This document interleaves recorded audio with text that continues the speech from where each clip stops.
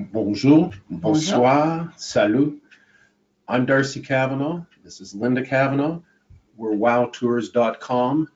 We want to welcome you to 7 Days in Provence, France.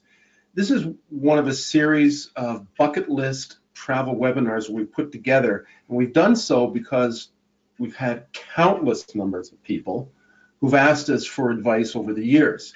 They've looked into some research through guidebooks and done their own Google searches and that, but found that in the end, they were still had more questions than answers, and they still had that sense of anxiety. We've been to all these places that we do our travel webinars many times. We are very familiar with it. Our intention is to take away the anxiety and ramp up the excitement by making it as easy as possible. And one of the things we like to be able to do is people have maybe one or two places that they want to go on a bucket list. And so by providing webinars, they can take a look at all the ones that we're doing and say, well, I kind of like that, or I don't like that, or oh yeah, I really like that. So we're kind of doing the comparison shopping for them in a very low, costly, and effective way. So hopefully we'll give you some information. This is France outside of Europe, but this is kind of the area that is Provence, the yellow area. As you can see, it looks small, but it actually is a fairly large area. And so what we've done is we're just looking at this one area here. That's going to be our main focus. Avignon is our main kind of go-to find your bearings area. So you'll see as we're going along, we'll have some maps out. We'll always have where Avignon is, just so that you can kind of keep your bearings.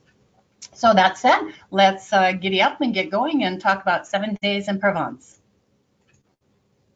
Now, I just want to, if you haven't taken a webinar before, I just want to familiarize you with what's happening on your screen. You've probably got something like this happening if you're using a desktop or a laptop. If you don't have a full screen like that, you'll have just this arrow menu here. Just click that arrow and this will expand. And what this is just kind of your control bar. The main thing that you're really going to be interested in is this type in a question and send. So right in here where it says enter a question for staff, you just type that question in and hit send. And now do that at any time. We will be doing questions at the end, but what we find is if you've got a question, put it down, get it out of your hair, and then you can kind of concentrate on what else we're talking about. Now, if you are on a tablet, there are a variety of different tablets, but it looks something like this. And the same thing here goes, if you want to ask a question, you just click on the question mark and another box will come up and you'll just type your question off and hit send. Now, both when you want to end the webinar, for the desktop, you'll go to File and just End Webinar. And over here, you'll just click this button here and click End Webinar and off you go. Now, what we encourage you to do is just really sit back and relax and enjoy what we're going to talk about and show you the photos and the stories that we'll be able to tell you. Don't worry about trying to catch everything because we will be sending you the video afterwards. And as long as you save that link that we send you in the email, you can go back and watch this as many times as you want, especially a couple of years from now. If you're still thinking that you want to go to Provence, you'll be able to go down and take a look at that. So, ready? Ready to go. Okay, let's go. These first 3 slides are the basics on people wanting to know how to get there and how to move around. And some of those things, those questions, do not get answered by most guidebooks, right, but they cause a great deal of anxiety. So if you've been to some of our other ones, you're going to see there's some similarity here, but bear with us because there are also some specifics different things, that are unique to Provence and nowhere else. Most people we expect will be going into the Provence area through either Paris or Marseille. Some other people may, for example, fly from North America to the busiest airport, Frankfurt Airport in Europe. Yeah, and Amsterdam is another one, and then they'll have to transfer down. You can't really fly into Avignon. You can technically, but it's a really small little airport. Avignon is not a big town. And Marseille is just down the road, about an hour by train, 35 minutes by car. So we anticipate that Paris and Marseille are your ways to go in there. But there's also something for you to consider. Because most of you will have to be looking at maybe 2 flights, you want to make sure that when you come into Europe that you allow for at least 2 hours on a layover. And if you're going into Frankfurt, you might want longer than that. couple of times we've gone through there and the security has been very, very high. And so we've gone through multiple security checks. So if you are going into one of these bigger airports, the airlines will tell you, oh, you're fine with an hour and a half, but folks, you either won't get there or your luggage won't get there. Overseas planes are often delayed both ways, coming back both ways. So make sure that you give yourself lots of time. We've picked Avignon for a variety of reasons. Number one reason, it is a beautiful small city, very easy to get around, but it really does have a history that goes back 700 to 800 years. It's a city of popes, and we're going to be looking at Avignon later on throughout the course of this webinar. But it's also extremely easy to get to from Paris. You land at the, let's say, at the Charles de Gaulle main airport. You're 2 hours and 40 minutes away by TGV, which is a fast train, to Avignon. Now the distance is, you may find this interesting, is 660 kilometers from Paris to Avignon, and you can make it, if you catch one of the really fast ones, in 2 hours and 35 minutes. Yeah, beats traveling by a car. And so it'll just drop you right off, and you just catch at the airport, and off you go. If you go into Marseille, you maybe consider renting a car right from Marseille at the airport, or if you want to take the train, what you end up doing is you go into Marseille itself, and you just take it from the train station there. If you take the TGV heading north, you're there in 30 minutes in Avignon, that is. And if you take the TER or the regional trains, it's just maybe an hour, but it's a little quieter, definitely cheaper, but you're there in an hour and 10 minutes. So once you're in Provence, there's trains that can get you around, or again, have a car rental. If you have decided that you are going to drive, you might want to consider, it's not necessary, but you might want to consider an international driver's license.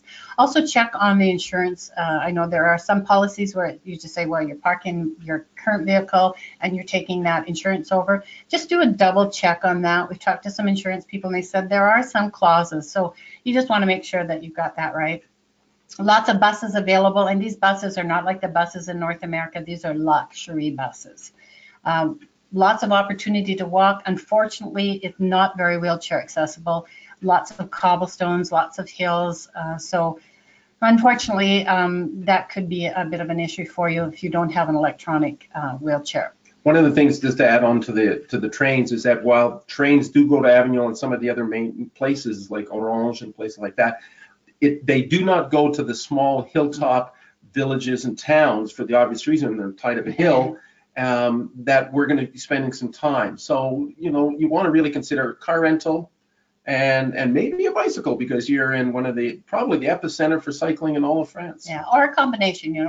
We talked to some people that have rented a vehicle and just rented bikes when they go there. We'll talk about that as we're going along. Or some people have brought their own bikes, although we really try to deter people from doing that. It's getting more and more complicated to take your bike overseas. A couple of years ago, we had a contract with Air Canada that it would cost us $60 to get our bikes over and €60 to get our bikes back. And when we were in the Rome airport, the Air Canada person said, I don't care what you've got on paper, it's €300 per bike if you want to bring them back.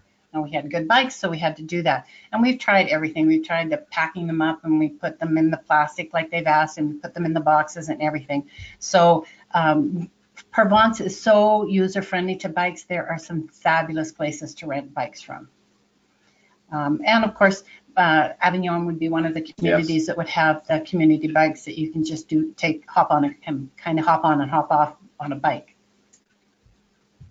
Accommodations. Well, you've got lots of choices. They're the big hotels and little ones. One of the interesting things about Provence, because it's so popular with the French, in particular in August, when it seems like the northern part of France pulls the plug and they all go on the holidays and they all come down, which is actually when the prices go up at the same time, is that some of the hotels in these little villages, they go back 300 and 400 years ago. They're extraordinary. They're real boutique hotels in the finest sense of that term. But they do cost a bit of money. And you might not have an elevator. That's right. Most of them, no elevators.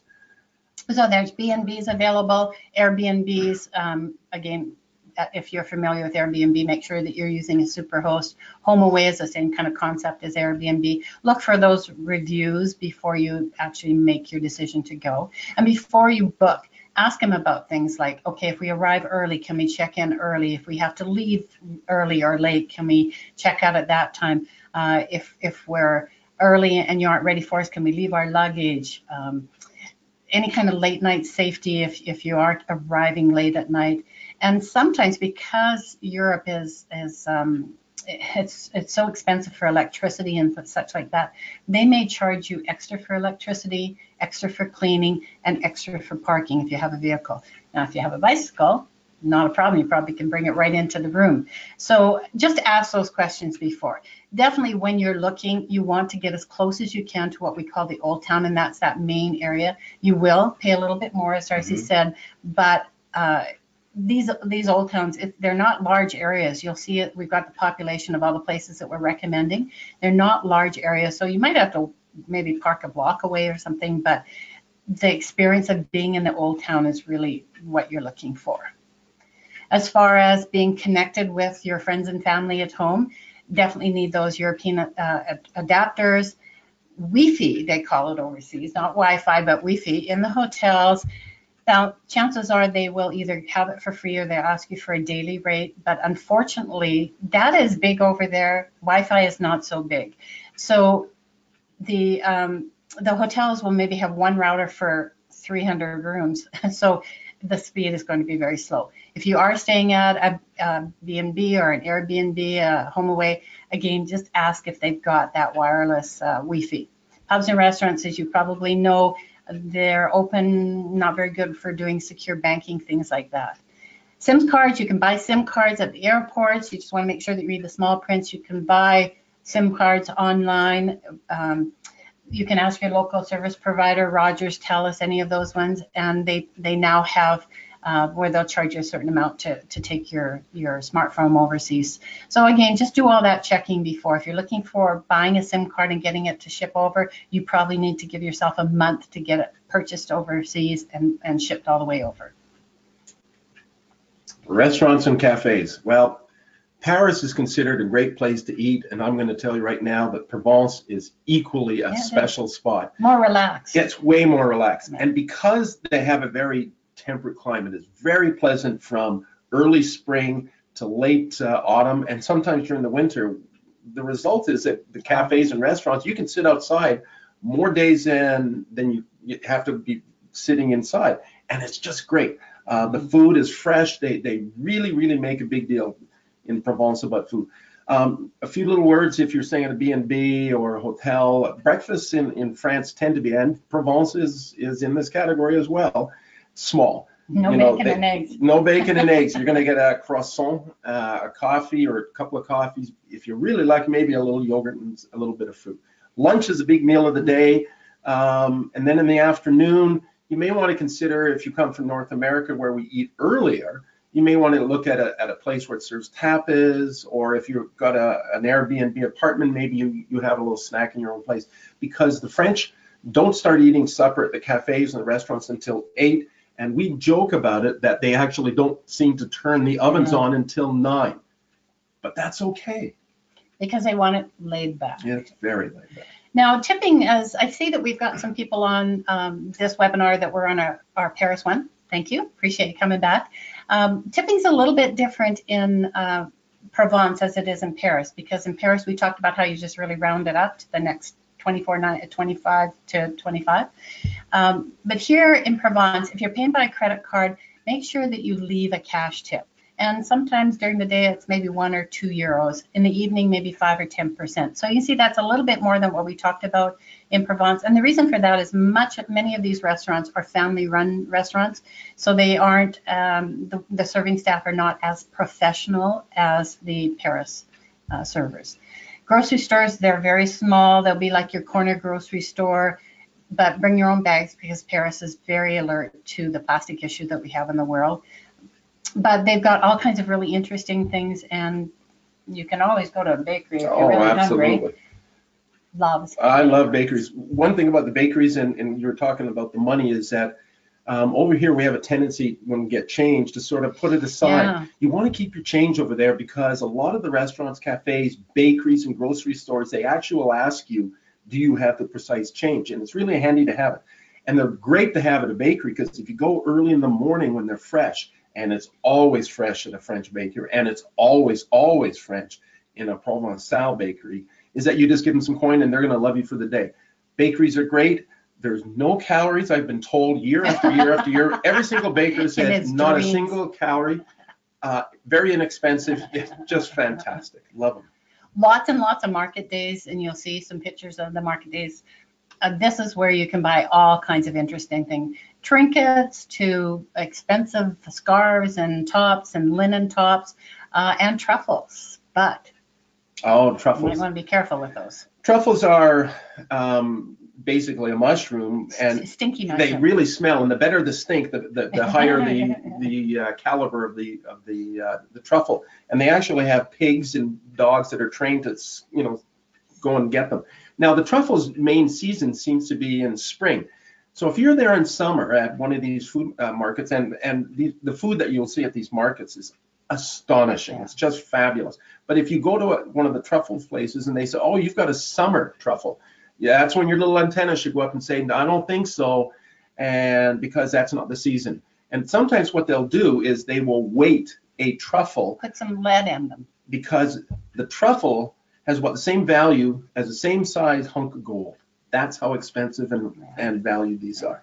So the heavier they are, the more you're going to have to pay. Beware. So beware of those truffles. And I'd say if you're really wanting some truffles, go to an actual storefront rather than the markets for the truffles. Preferred beverages, well, if you read my introduction, I said I'm hoping that you're drinking some rosé wine. That's my drink of preference. D'Arcy's is pastis. Now, pastis, you'll see down here, it's a licorice drink, and I'll just swirl it around here. It's a little bit on the yellowy side, or goldy. See through it. Now, you can see it, and it's about to turn white, milky white. Now, this is I like this drink. This is a very high-powered licorice drink that the Provençal person will actually love to do. And I got to taste it now. Oh, right. Salud. Sorry, cheers. Boy, oh boy. It was a call of the pastis. So cheers to you. I hope you're having a sip of whatever your favorite beverage is.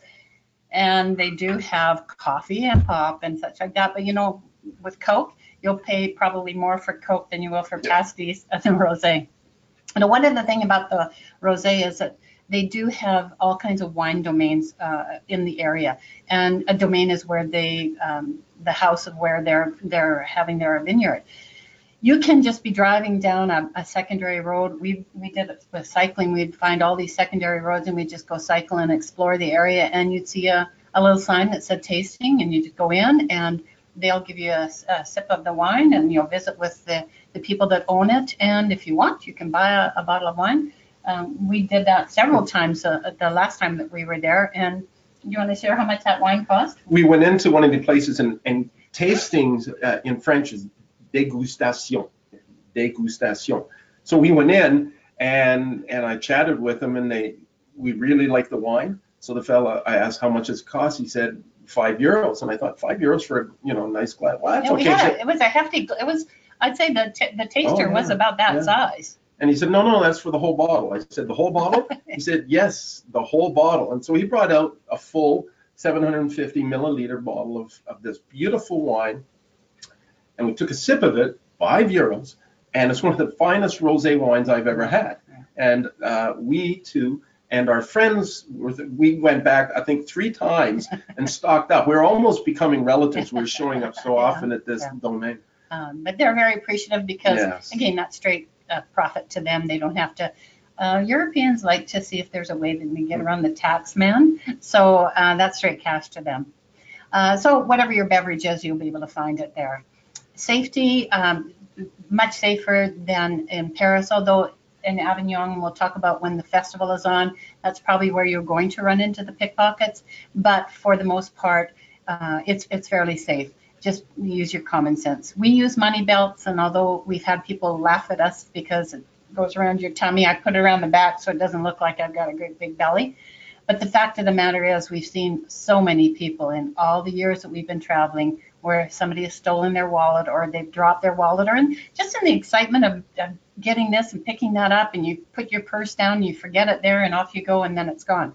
So just be alert, and we'd recommend money belts, just to definitely put your passport and your very important papers in. But you don't want to be digging into your money belt all day. So what you should do at the start of your day is maybe have a little purse or something like that, and you put in the money that you're going to think you're going to need for that day. And you put it in your pocket or wherever it is, so that you don't have to dig around and show everybody not just your belly, your tummy, but where all your valuables are.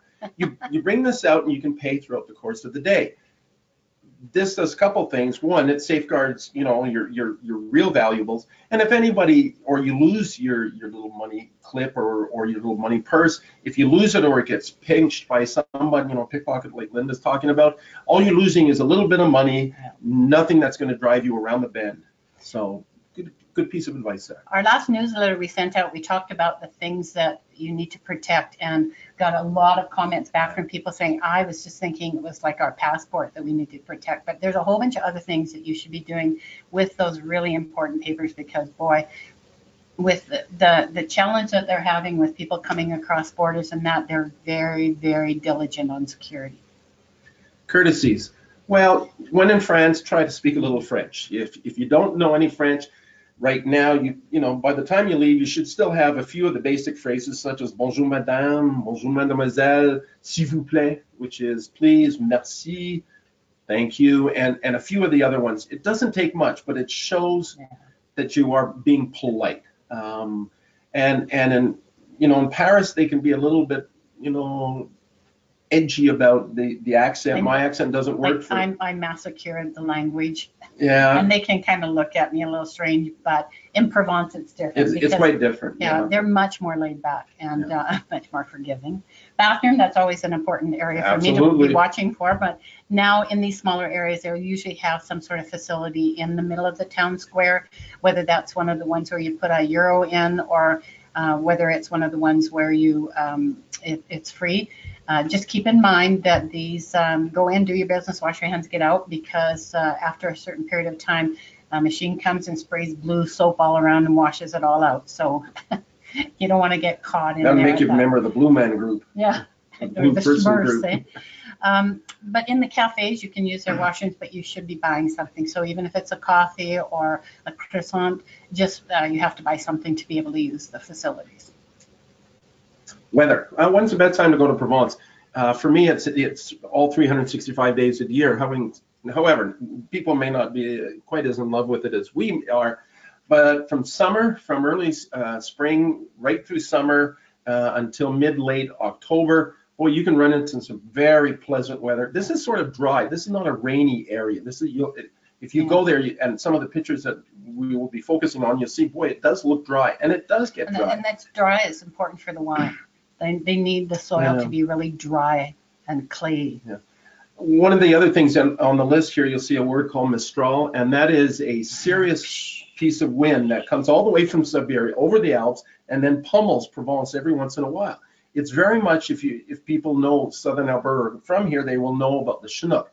Down in Texas, it's the Santa Fe winds. Japan has a version of it. In Spain, it's a Tremonante, and they can be pulverizing. Now, one thing about having such a nice climate in Provence, you can stay outside late and you can have almost all your meals outside. You don't need a lot of clothes. And that's what we encourage you to dress for comfort rather than style, because when it's really hot, it's muggy heat. And so, at that point, you probably don't care what you look like. Linen is very big over in Europe. And the reason linen is big is because it breathes so nice. So there's lots of places called the White Shop and the Blanc Shop, and you can buy linen from there, very good quality linen, but it breathes and it washes really good. So just be comfortable is really what you're wanting to do. For women, I always encourage you to take a scarf with you, because then in the evening, if you're out and it's like 11 o'clock and it's starting to get maybe minus 17, plus 17. Sorry, plus I'm into the minus mindset right now. We're in the heart of winter. But if it's plus 17, you might actually, because it's been 35, it might feel a little cool on your shoulders, so a scarf will work. So 7 days in Provence. Finally, we're here with that. Thanks for bearing one. But those basics are really important for anybody that's never been overseas. we don't want you to be exhausted. We don't like that Chevy Chase concept where you're running around looking at things and not getting any relaxing. So we started our days at 9 o'clock in the morning, gives you a little bit of chance to sleep in, finish by 6:30 in the afternoon, and that's time for you to just embrace every area you go to. And that's planning for driving, that's planning for cycling, that's planning for breaks in the morning, lunch, and mid-afternoon. And then you can go back to your accommodations, kind of relax a little bit, get cleaned up, and then get ready to think about supper around 8 o'clock. We anticipate that most of you will be traveling by car, a rental car that is, or by bicycle. And we would encourage you to go on as many secondary roads as possible. France actually has an excellent system of secondary roads. Now, you will see A roads, which are the toll roads. Those are fast. Everybody's driving crazy. Like the Autobahn. Oh, absolutely. And then N for national roads is very much the same. What you really want to look for are the D roads. And the D roads are really quiet. That's where the locals go. Now, a D road will often have one number after, like a D number 3, and that just identifies the road, much similar to what we have in Canada and the United States. But you will sometimes see a D and 2 or 3 numbers after, like D213. The more numbers after the D, the quieter the road will be. And there's all kinds of interesting things that you'll see on the road. You know, have to go around cows or around goats, and that's where you'll see a lot of the domains too. So that's where you can really get into the heart of Provence and see what it's like to actually live there. We've put together our 7 days in Provence without you having to go vast distances. That's not what we want. We want short, maybe half-hour, 40-minute drives. No one route from point A to point B is longer than 80 kilometers, and most of them are half that length. Yeah, so if you're on a bike, then you might want to say, okay, I'm going to break that day into another day and go to 40 and then the 40 and then go off onto the next route. So you'll see as we go along, we've given you all the mileages so you can be able to figure it out. If you are on a bicycle, then you might want to adapt. But it's just really the one that's the longest day for the bicycle. The others are definitely attainable. Uphill sometimes, but attainable. And again, you know, we put them in day 1, day 2, day 3, day 4, but that doesn't necessarily mean that's how you have to go in those days. You might find that the weather is not so great one day and you decide that you're going to go another route. Again, you'll see as we go along, the maps are very self-explanatory for you. So we really do want you to experience Provence because it is marvelous. When I win that lotto, I'll take you with you. Oh, thank you. I appreciate that. And we're going to buy a place in Provence because I would just love to spend a year in Provence like Peter Mail. We're starting in Avignon because it's easily accessible from Paris. It's easily accessible from Marseille, but it is a beautiful city on its own right. It has an ancient wall that's 4.3 kilometers. It goes all the way around. There's one of the gates. Inside the old town, buildings going back centuries, including the Palace of Popes, because there were popes here who were in competition, so that religious competition with those in Rome. So that it's a wonderful city. Now, we're coming back later on and you'll have more time there. So what we're going to recommend is that when you get into Avignon, whether you come in by car or you come in by train, there are TGV stations a little bit on the outskirts of the city because the trains are bigger and faster, but the older TER trains takes you right in. So what we're going to suggest, get your place in advance, drop your luggage off, just walk around and enjoy it. Find out where the banks are so that you make sure that your bank card will function. They'll have a little screen there about all the cards that will take. Do a double check on the bank to make sure that your bank card will be accepted in Europe. They're getting better and better every year, but there still are some banks that are only European cards will work in them. But I mean, look at this place there. Can you not see yourself sitting in one of these? You just got off the plane, you're kind of tired, and you just sit down there and you just relax and you order a beverage and a nice tapa, and you just sit and watch what's happening. This is a festival. We'll talk to you a little bit more about this, but this happens once a year, and as you can see, wall-to-wall people, but all kinds of very interesting things.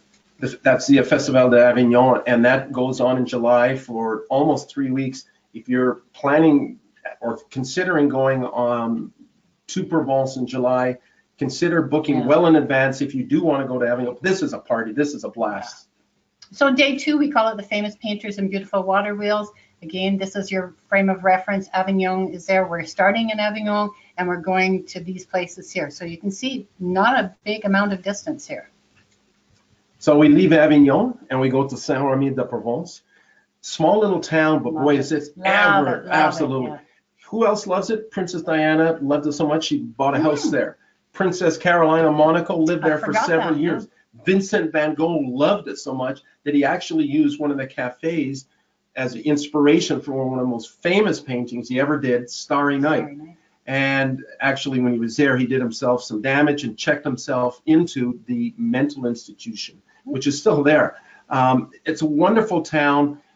You just park on the outside and you just go around and around, walking the little alleys and this stuff. You'll actually see in the bottom center is a little fountain. That's Nostradamus's fountain. He was the French who at Italian heritage, who was a seer of all things. He was pretty good, but fabulous place, 2 to 3 hours, and you're going to be enchanted at the end of that. Pottery is huge in Provence, so you'll see the bright yellows and reds and greens and everything like that. But they have, St. Remy has a fabulous market. So it's a population of 10,000, and it probably comes close to doubling when they have market days because every street is blocked off because they've got vendors in it. So here's an example. You can buy some mustard truffles on it. Darcy loves mustard and he loves truffles. So it was a given that we were buying that. Take a look at this paella dish.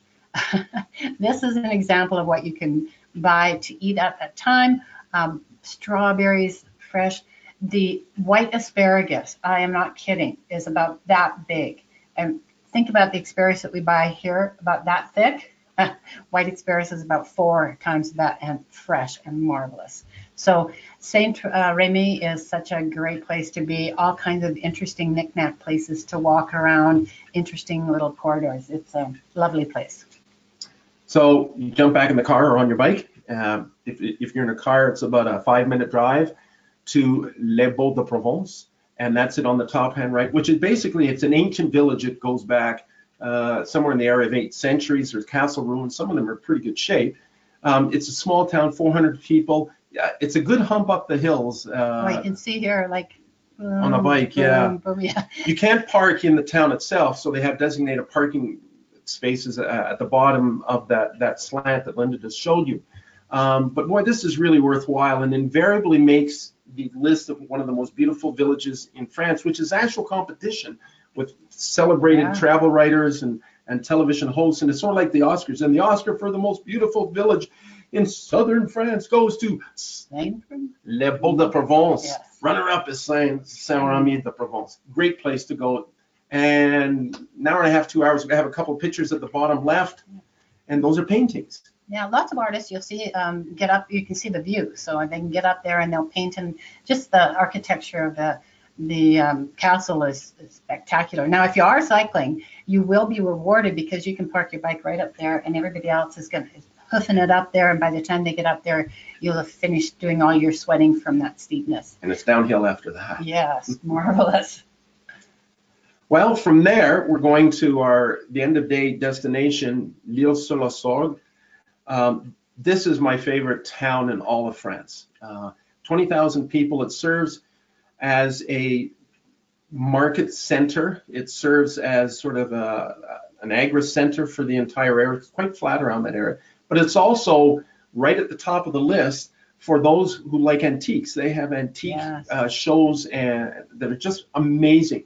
And the town itself, the inner town is like an antique itself, with buildings that go back 6, 7, 8, 100 years. You have the river that goes around it. There's me on the bottom, and you just cafes and water wheels that are side by side. And wow, it's a wonderful place to use as a base and just to visit on its own. So if we win that lottery, I'm going to buy a place here too. So Saint Remy and Sorgue. Yeah, because I love this area too, and again, very peaceful. Lots of places to sit and just watch the action. And there is action. Obviously, there is action on the river. So day 3, again, just to give you your bearings. Avignon's seems like it's way over here. It's not that far, but we're starting here, and you can see we're going to make a nice little circle there, and not too much. So if you're on a bike, this is not a big effort for you to do in the course of a day. We're starting off in L'Île sur la Sorgue, and we're actually going to come back as well. These villages that we're going to recommend you visit are unique. Every one is different from the others. The first stop we're going to suggest is Fontaine de Vaucluse, and it's a small little community, and it's right against a series of cliffs. And from those cliffs, which go basically 250 meters above the town site, there's a big spring water pond. It's more like a small lake. And Jacques Cousteau almost died there, and I've always thought he was there on a dive, and that if it had gone wrong, we would be looking at this and saying, this is where, you know, the world's greatest underwater explorer passed away. Right. The town itself is wonderful. Schools bring busloads of kids up there just to get a sense of the history, as you can see from the ruins on the bottom left where Lynda's on her bike. There's a paper mill museum, but just to drink in just how wonderful this place has been, is, and probably will be for a long, long time. And so you can see, again, very user-friendly for bikes. And bikes can go along here. People can walk along here. We encourage you to have a bell if you are going to some of these places, just so if it is busy, you can alert people. But they're very friendly with bikes, and they're very accepting of bikes. So this is probably where you could buy some trinkets. There is a white shop there. I bought some outfits there. I think you bought a shirt there. I did. Yeah. So there is a white shop there, but also you can buy souvenir type trinkets, but probably not a lot of really good quality clothing except for the Blanc shop. We go about a 7 or 8 minute drive south of there, and you go to Gord, which is probably the preeminent hilltop village in the entire country. It's extremely well known, which means that consequently a lot of tour buses will stop there. So if you go to visit here, and we encourage it, be prepared that you're going to be, you know, side by side with a lot of people, especially if you go from late June, you know, to through August. It is stunning. It offers great views, as you can see. Artists have been going there for hundreds of years, inspired by the beauty that you can see from the top of the village. And the sense of, whereas Fontaine feels sort of cloistered against and protected by these series of cliffs, this one sits on a promontory alone, and it's like we've got control of everything. And that's what makes this particular village so unique. That's why it lasted, because you could see all the bad people coming to try to run away. Yeah. So a couple hours there. You can see we rode our bikes up there. I love to ride my bikes in these little communities. You see the cobblestone, so it's tough if you're on a road bike because the tires are quite narrow. But I like to just putz through these little places and just kind of see what's happening in those areas. So great view once you get up to the top eventually. Lots of places to just sit in the shade and relax, and you'll be very appreciative of that shade of those trees when it's plus 40. Next is Roussillon, the red village, or ochre. And that's what makes this unique, because it's got a color scheme on all the buildings. There's no other building, or excuse me, any other town or village in all of this area, the Luberon of Provence, that looks like it. And so it's worth it just for that alone. Parquet Court at the bottom, you know, with most of the other people to sort of walk up, wander around, an hour and a half, lots of shops and cafes. You can drive right into it, unlike some of the other towns. But be prepared that it may be a struggle to find a parking space. Spot. And if you're there in the heat of summer, there's going to be a lot of people around. But definitely worth an hour and a half visit. Just lovely. If you are renting a vehicle, you've got to be alert to how people in France drive. And they'll get into a parking spot, and to get out, they'll bump, bump, bump, bump, bump, until they get out, because people will park so close because parking is so hard to find. So that's why if you are renting a vehicle, you might want to park further away so that you don't get any of those little scratches on your bumper. Salads are quite different in Provence compared to, in all of France, compared to what we have a salad here. You see there's very little lettuce in this, but lots. There's that asparagus that you can see. Obviously, you know that I like asparagus. But very fresh, everything's fresh and fabulous and marvelous food. Manerbe is another village unique on its own. This is where the retired British advertising executive Peter Mayle decided he and his wife, they would retire. So they came here, they lived in this village, and he wrote a book called A Year in Provence, which became an international bestseller. He wrote a bunch of subsequent books detailing their ventures. It became an internationally popular TV series with Lindsay Duncan and John Thaw. We watch it every year. Yep. It's just great. The influx of tourists right after the book has sort of drifted away, so it's very calm. This quiet, polite, sweet, beautiful little town is probably the way it was a couple hundred years ago. So it really captures the essence of Provence traditional lifestyle more than most communities. So an hour and a half, 2 hours here. And then on that, we're starting to head back a bit, and this is Hôtel Le Vieux. There are actually two Hôtel Le Vieux. There's a new one, and that's okay. That's okay. But go to the old one, Hôtel Le Vieux, which is actually quite small, and where 3 people constitute a major, crowd. There's a church and some castle ruins up the top of the hill. Artists go here. It's really quite nice. It's a really pleasant escape. There's a little square there where you can have a drink or lunch, and it's really. And of course, really lavender's everywhere. Lavender. And whenever we see the lavender, Darcy always pulls some off, puts it in his handlebar bag, and smells it as we cycle through Provence. It beats the smell of sweat. About an hour, 1.5 hours planned to be here. Just before we leave Hôtel Le Vieux, on the way back, our next main stop, of course, is Vaison-en-Romaine, but there's a little town called Robillon, and it's sort of halfway between the two. If you want to take a little detour, you can go into. They have a lovely old church, an old square with some sculptures of some of the community's most noted historical figures. It's a nice little break. But really, where we're going now is Vaison-en-Romaine. Yeah. So day 4, we call it the Giant of Provence and the Roman ruins. And just to give you a feel, we're a little bit further away from Avignon now, and we're coming from Sorgues, and we're going into Vaison. So we left Sorgues, we stayed there last night, and now we're heading out to Vaison-en-Romaine. So first thing in the morning, just have your breakfast and head north. And the nice thing about it is it's a short drive. There's lots of different roads you can go, but if you do start to get a bit lost, you just have to look for a giant mountain in the backdrop, and that's Mont Ventoux, because it's almost, it shadows Île-sur-la-Sorgue. So you can see lots and lots of, hey, I recognize this picture because Darcy wrote, if you aren't familiar, Darcy wrote some murder mystery books, and this is your second book. A vintage end. So this kind of picture is on the front cover of it. But enough of that. Shiny objects, I get distracted. This is lots of flea markets, lots of markets. Again, here's where you can go to a domain, buy some wine. They have these Roman ruins that are spectacular. This is the amphitheater. And as you know, Darcy's a singer. This is me way up here. Darcy's down there, and he sang, and I could hear him like I was standing right next to him. So it still works. So you'd like to spend some time here. But you don't want to spend it when you get there. When you leave Île-sur-la-Sorgue in the morning, you drive here, we would recommend that you find your spot, close to the old town as possible, drop off your stuff, and then make the next step. Yeah, you'll come back. And it's Mont Ventoux. Mont Ventoux is the Giant of Provence. It's got the best views of anywhere, without doubt, in Provence. All the way up to there. It's also a mecca for cyclists, and they come from around the world to do this. And when the Tour de France comes here, and it usually 3 or 4 years, it's usually the toughest stage of the entire race, which is usually 3 weeks, and you can get a minimum of 500,000 people on the roadside cheering. So you can see how this is close up.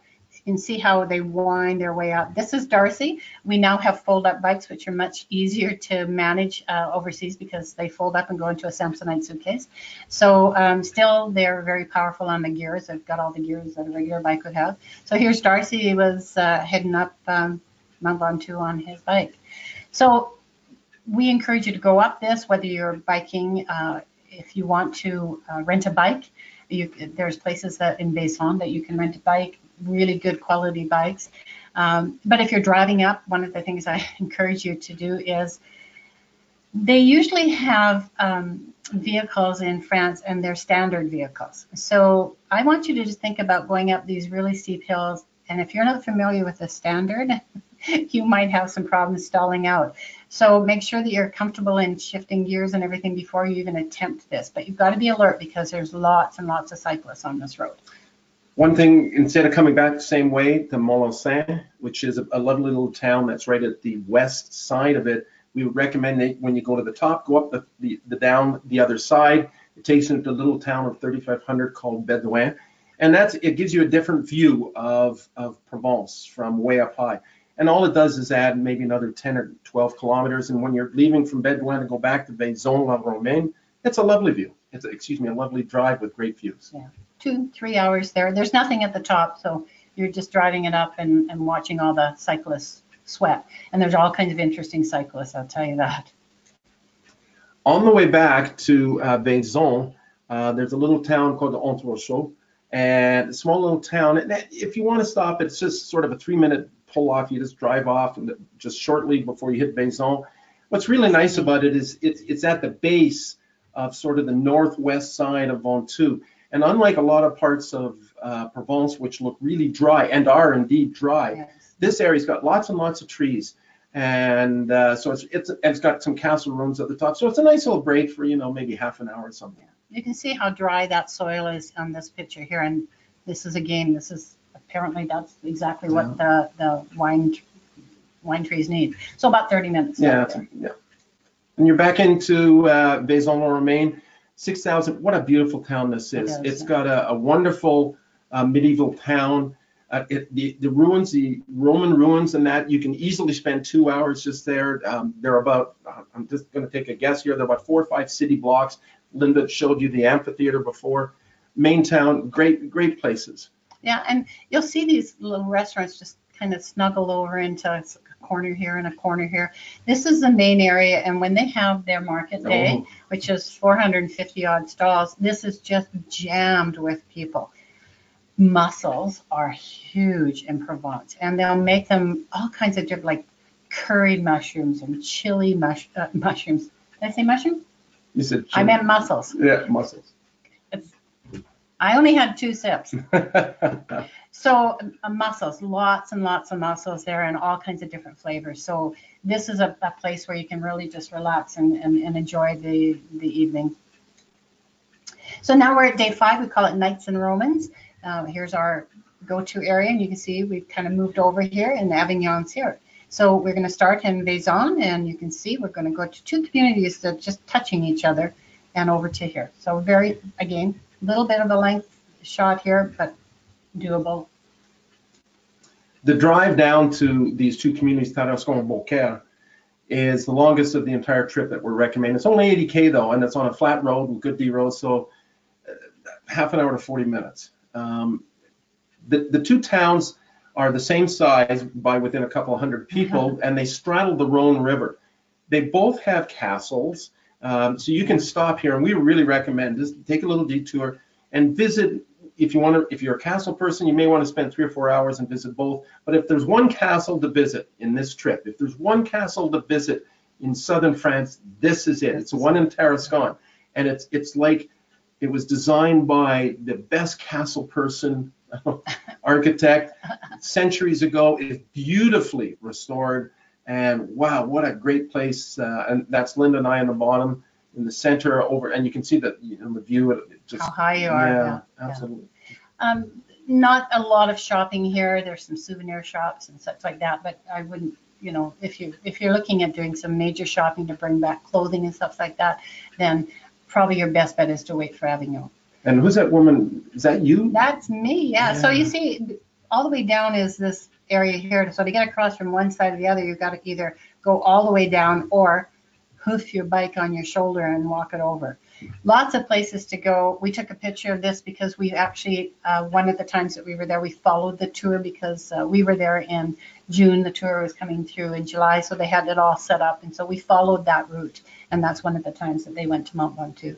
Lots of places to sit and just relax and enjoy yourself here. So plan for 2 or 3 hours. If you're really a castle freak, you might want to wait. This I think, takes you down to the jail. You might want to go down to the dungeons.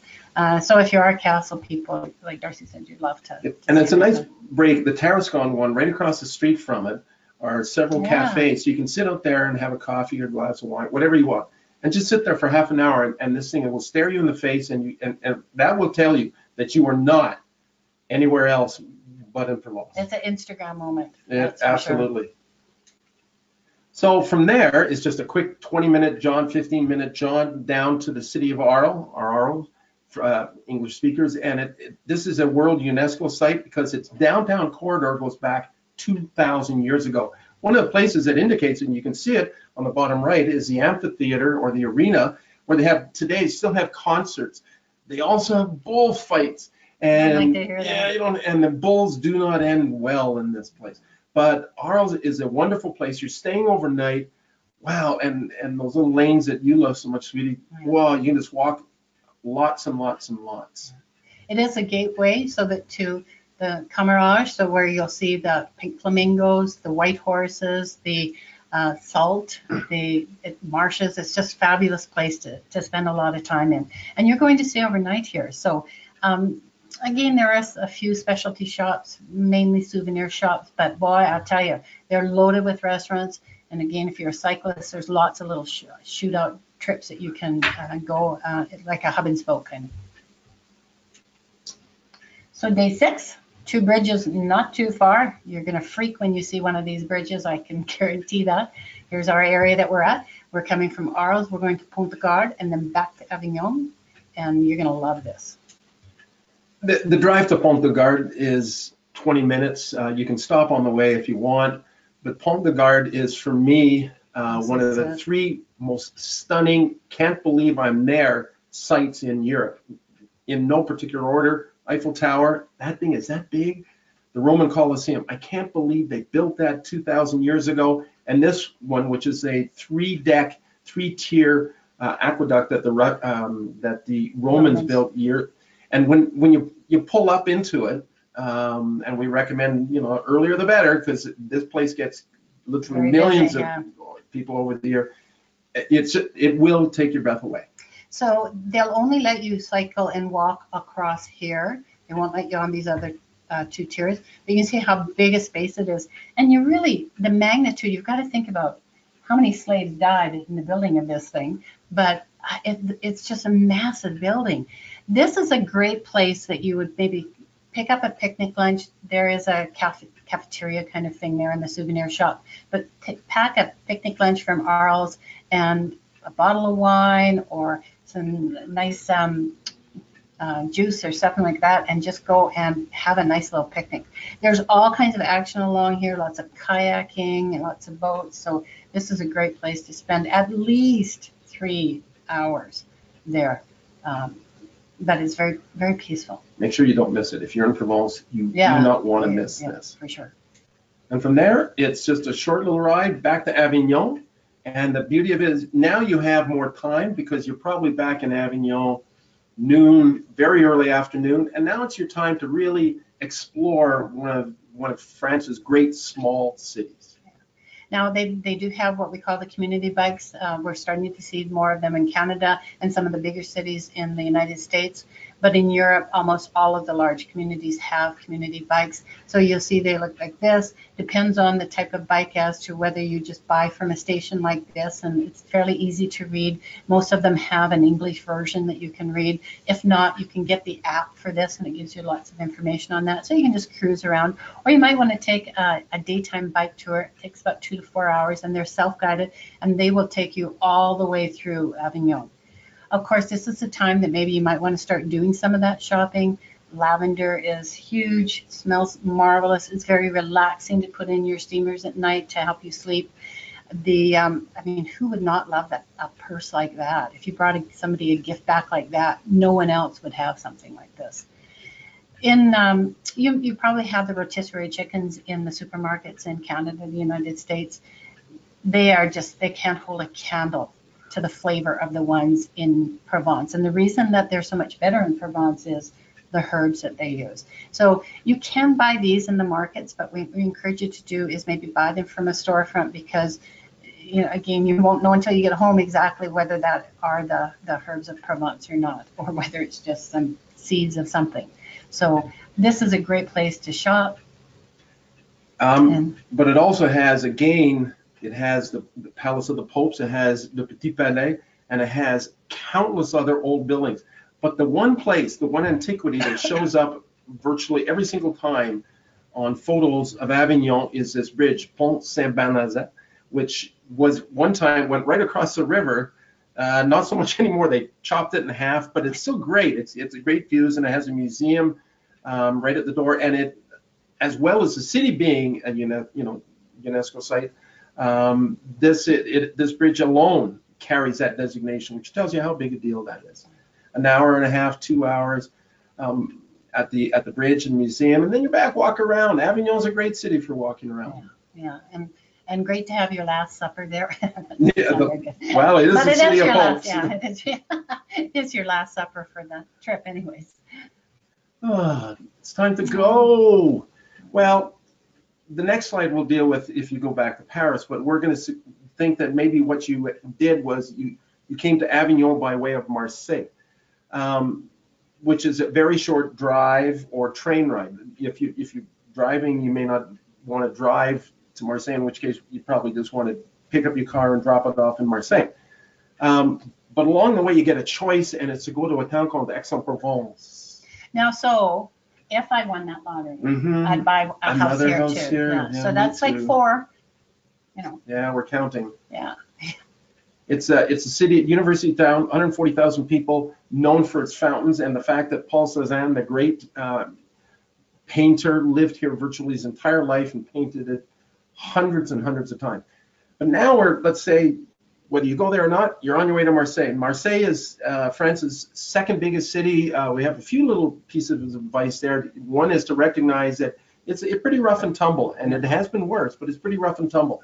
So be careful where you stay.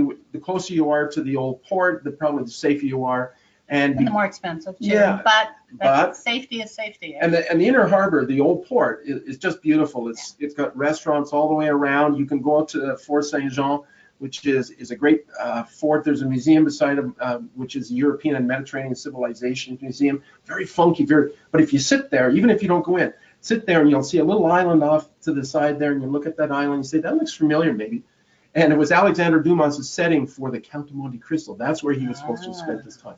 But the thing is, if you're there for a time and if you like seafood, you have to try the bouillabaisse. Yeah, and they everyone in Paris or in Provence says that they make authentic bouillabaisse, but the reality is there's only a few that actually do. It's like the French baguettes.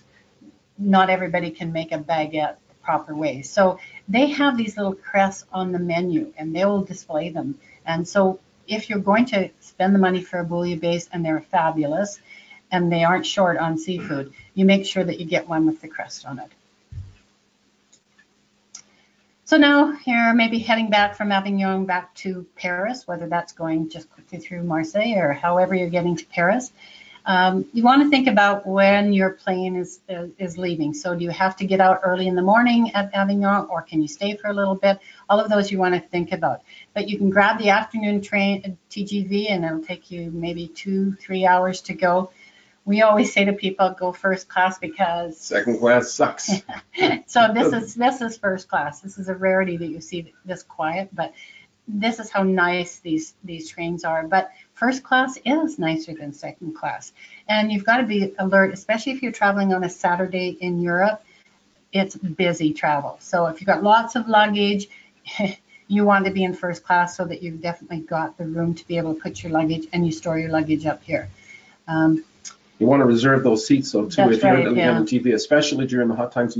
And one further, the rail workers have a tendency, if they're going to have a strike, and they do it more than every blue moon, that they're almost invariably going to pick what day of the week? Saturday, because it will cause the greatest inconvenience. So get some sense of it by the local news or asking around. Even if you don't speak French, there'll be an English. And sometimes they'll have these revolving strikes. Yeah, right? Just on they go. Yeah, and they just kind of go from one area to another area to another area. So you just, again, you need to talk to the locals about the trains, just in case you're running into one of this. If you do get to the Paris airport and you are staying overnight, Ibis doesn't pay us money to say this, but this is we've stayed at the Four Seasons. We stayed at some of the other places for crazy expensive for a night. The Ibis is very nice. It's not like your regular Ibis, which is, the rooms are fairly nice, and you can, if you want, 14 euros for an hour if you just need to go in and shower and whatever. So that's it. That's your 7 days in Provence. Can you not just see yourself there? So we've got a couple of questions. maybe what I'll do is I'm going to read the questions here and I'll get you to start answering them. The questions I've got here over on the other screen, it's a little teeny type, so I'm going to have to bend forward here. If you have a question, folks, remember, go in, type in, just hit that little arrow. It's going to expand your question, and then type it in and hit the send button. So, Kathy, if we decide to go through Montreal, should we go to Paris or Marseille? Good. That's a good question. I think probably both are acceptable. It depends if you want to add Paris. Personally, I think a 2-week vacation that takes in Provence and Paris would be a classic bucket list trip for you. Takes in the most beautiful city. We've got another one coming up on the French Riviera. And so if you could manage 3 weeks, that would be marvelous. Yeah, you will want to go and live in. Yeah. So I would tend to, if I was Montreal, if I'm going to Provence, and that's going to be the essence or the center of my trip, I want to go to Marseille. Because from Marseille, train station or from the airport, you're an hour away from Avignon and the start of your Provence holidays. So you might also, we're starting to see, they used to do it a long time, then they stopped doing it, now the planes are back doing it again. It's called open jaws. And so that means you could fly into Paris and fly out of Marseille, or fly into Paris and fly out of Nice, or 2 different areas. And so again, depending on where you're going before or after, you might want to look at that open jaws. And really, there's no additional cost for that, or there haven't been the last few times that we've booked it. Tim, what is the mood of the people in Provence? I heard that Paris is stuffy. Are they more laid back? Yeah, they are. Absolutely. Considerably, yeah. And yeah, we've heard that people say that people in Paris are stuffy. It's not necessarily that they're stuffy, it's just that they're very conservative. And so, you know, if you're struggling with something, they aren't going to just come over and help you like we do as Canadians. But if you ask for help, they'll help you. But they don't want to intrude. So for some people, and there are some people in Paris that are a bit stuffy, but Provence is very much more laid back, more relaxed. And again, you're going to run into some of these places where you're going and they're family-run businesses. About the only time it does get a little on the we haven't got much time is in August. Yeah, and because they're just overwhelmed. The Parisians all come down to the south, so it gets quite busy in August. Samantha, can I pull a lavender plant and take it back home and try to grow it? Yeah, I don't think so. I think they might throw you in jail, Samantha. Yeah. You know how they always ask you, have you been on a farm? So this is where you want to say, no, I didn't pull out that lavender plant. But you can buy, again, all the way around. You can buy them in the markets, but I, again, encourage you to buy them from the storefront, or even in the airport where you can buy lavender seeds and stuff like that. You can buy the packs that you put under your pillow. Lavender is very good for helping with sleep. So yeah, I'd be very careful about doing something like that. Chrissy, can you combine cycling and a vehicle? Well, I think, yeah. Provence is ideal for that way because all the places we've told you about, if we take away the hilltop towns, it's fairly flat. And because none of the communities are far from each other, it's easy to access them by bicycle. So that's why you will see it every single day. If you're there from early spring till late autumn, you're going to see a lot of cyclists, all kinds of them, young, old, tandems and all that. So it's really great from there. And even the smaller stores, the smallest villages and towns seem to have a really quality bike shop. Yeah. Driving, very simple. It's just be alert. You're not driving along. Could you put the 2 of them together? Absolutely. Yeah, it really depends on how much you want to cycle, really. Yeah. Again, this trip you can do the whole cycling. It's just that one day that's a little bit longer. But we are seeing more and more e-bikes, and for those hilltops, an e-bike might be nice. You still get your workout because you're still having to pedal and everything. It's just if you get to your limit, you just flip that switch, and it helps you just recover a little bit. So yeah, it would be a great trip to combine the 2. Tara, is it safe to eat the food at markets regarding that big paella dish? Yeah. And then, okay, Darcy. I'm going to let Darcy tell you his story because when we were in Vaison-la-Romaine, and you know, I think the best market town of anywhere in France, which means bringing back memories. Yeah, it's bringing back. So the good thing with paella is that paella, you have to stir it to keep it going. I love paella. I eat it 3 times a week. I make it. I've got all kinds of paella pans and this stuff. So that's not what to worry about. It's the stuff that's been sitting out there, maybe some of the sausages, and I should say the soft cheese. The soft cheese has been out there 4 to 6 hours. I bought some soft cheese. We were out with the friends and came back, and boy, did it ever taste good. Until about 10 o'clock that night, when all of a sudden the cheese decided, said, whoa, we're going to pay that man from Canada. We're going to pay him a visit. The next day, I had to ride Mont Ventoux with my friends. So I rode Mont Ventoux, and I have to tell you, it was a heck of an achievement, and particularly since I left so much of myself on the roadside, thanks to cheese. So be alert. They say that heating and cold will kill whatever bugs might be in there. But I think this cheese, the rest of us had a little bit of cheese, but Darcy just loved that cheese and ate lots Bad of it. decision. And so, yeah, we had refrigerated and everything, but yeah, so. It wasn't pretty. Yeah, so pay attention to what it is that you're buying, and like we said, if it's kept cold, then get it back in and into the fridge and chill it, and then look at eating it. Excuse me. Gary, what is the nightlife like in Provence? Pretty quiet. I mean, outside of Avignon, yeah. Yeah. Sorgue, Sorgue and Vaison-Romaine are the two of the bigger communities, and they're pretty quiet. And Arles maybe. Yeah. Arles would be certainly a bigger one, serving as sort of the entrance to the Camargue, and that, and it's a bigger town. So you can look around in advance, particularly in Avignon, and find out what concerts and things are going on. They may have, some nightclubs. They do have some nightclubs there that go on. But for the most part, most of the places that we've recommended you visit, nightlife isn't it. But what they do, instead of having the standard nightlife, partying and all that other stuff, is that people will go to the restaurants and cafes, and they will start at 8 or 8:30, and it's an evening. None of this, fast food attitude or got to eat and get out of Dodge. What they do, it's a whole evening. So people will be there until 11 o'clock at night, chit-chatting, visiting, and that's nightlife in places like Sorgue or Vaison and Saint-Remy. Vaison probably, in the summertime they'll have maybe concerts that they'll play in the Roman ruins, or they might do little plays or things like that. But they'll be all more local, where it's all family oriented, so they'll be over at a decent hour. We're not heavy party animals there, so if we've been cycling all day, so if we can make it till 11, that's probably that's with a nap to get to 11. For us, yeah.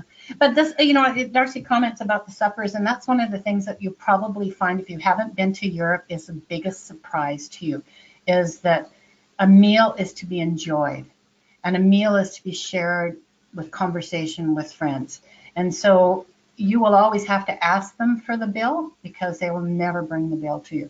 And in some places, if you're just sitting and having a coffee, that coffee might be expensive, but they're expecting you to stay there for at least an hour.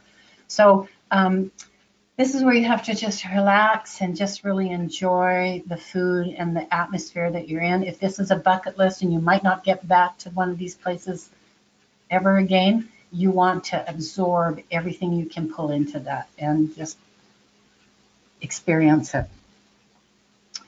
Frank, I don't like wine, and I don't think I'll like that pastis. Frank, I don't know how you can survive without wine, but or pastis. Yeah. Frank. He says, "Can I get good beer?" Oh well, yeah. Darcy's really more of a beer man than anything else. But 40 years ago, when I first was in France, quality beer was just not to be had. Experience. They had beers that were generic. But like many parts of the Western world in the last 10, 12 years, there's been an explosion of craft breweries, micro breweries. And the consequence is that Provence has jumped on board, and there are lots of these small little breweries in Provence that make beer that you're not going to get anywhere else outside of Provence. And so, Frank, you're going to be happy. If you're a beer person and you go to Provence, you are not going to be disappointed. Pricing, though, I mean, rosé. Oh, yeah. We can get a half a carafe of rosé for like €3, and it's good rosé, and it's probably from that area. But the beer will be a little bit more expensive. Double that for a pint. Yeah. So again, folks, if you got any more questions, we're getting kind of close to our wind-up time. Wanda, how safe is Provence? I think Provence is, as a rural area where there's lots of people going, from June through the end of August, is extremely safe. I think it's safe year round. The French are very aware of making sure that the tourism trade remains healthy and strong, in particular in Provence. I think it's very good. And if you're a woman traveling on your own, I think for the most part, there's a guy saying it, but I think common sense, you're going to be fine. Yeah, Avignon, maybe during the festival, you might need to be a little bit alert, but yeah. Especially if you're hanging out at 3 a.m. But if at 11 o'clock on the festival, as we well know, Yeah. on festival evening, you're out there with thousands of other people. You're safe. You're Yeah. safe. Tim, I had a friend that came back and he brought honeyed lavender. Mm, Honey lavender. yeah. Is that from Provence area? Yes, it is. I Actually, bet. we bought some honey. Yeah, we did, Yeah. and boy, it was smooth. I'm not sure I've ever tasted. I couldn't figure out how you make honey with lavender, and it was interesting. You may recall that where we bought it was in one of those little places near Saint-Rémy de Provence. Just had a sign that said honey. And so we went, and it was a Spanish woman, and so we ended up jabbering away in Spanish and this stuff, and she had a whole room with all kinds of honey. And there are other, honey producers in Provence, and they'll invite you in and you can sample, and she had all kinds of samples. So we walked off with our friends, and I'm pretty sure that we walked off with 60 or 70 euros of honey. We had a lot. Fabulous. And she also said that you can put it on, and I'm glad there are no calories involved, is ice cream. You can put it on ice cream. And I thought, oh, God is good to us when he doesn't put, any calories. It's just great. Sorry, I was just thinking about that honey, that there are so many places that you can go, and they're just on the side of the road that they ask you to come in. And again, it's very safe to go in there and see them. Brian, is the food expensive? Well, a lot of those little hotels that we mentioned earlier, they're very boutique. They're extremely well appointed. They're very fancy. They're in buildings that are 400, 500, 600 years old. They're not cheap. The consequence of that is to make sure that the people who come and stay there are totally satisfied with a really first-class experience, is that they bring in some of the best chefs in France, and some of those little places have Michelin star, stars hanging on the wall, and that tells you, the credibility is this is great. Having said that, and you can pay a lot of euros for a meal there, eating in Provence, excluding maybe parts of August, it can be very inexpensive, and you can get great meals, big portions by French standards, big portions, and it's so fresh because fresh, the water, the sea, it's just down the road at very short distance. Everybody seems to be growing vegetables. Wow, it's the shrimp and the mussels and. Yeah. If you're a foodie, Provence is where you want to go.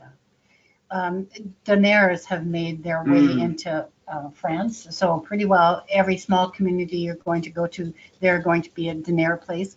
And again, I don't eat meat, but Darcy does, but they make great French fries. So you can have a very inexpensive meal at a diner place too. So depends what you're looking for. Pizza is everywhere, and their pizza is quite different than it is here. It's kind of like the old Tom's Pizza, if you can go back that far. So it's thin crust. They'll have oil that you put on it, very little cheese on it, and but exceptionally good. So I think that's all the questions we've got. Any last minute questions, folks? No? Okay, so thank you for coming. We've, as you can see on here, we've got Barcelona.